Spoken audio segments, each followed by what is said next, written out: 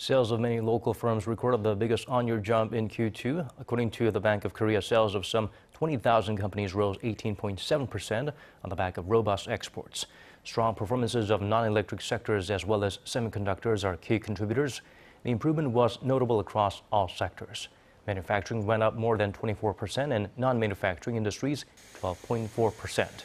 By size, both conglomerates as well as SMEs enjoyed spike in sales. Large firms saw a bigger jump of around 20%.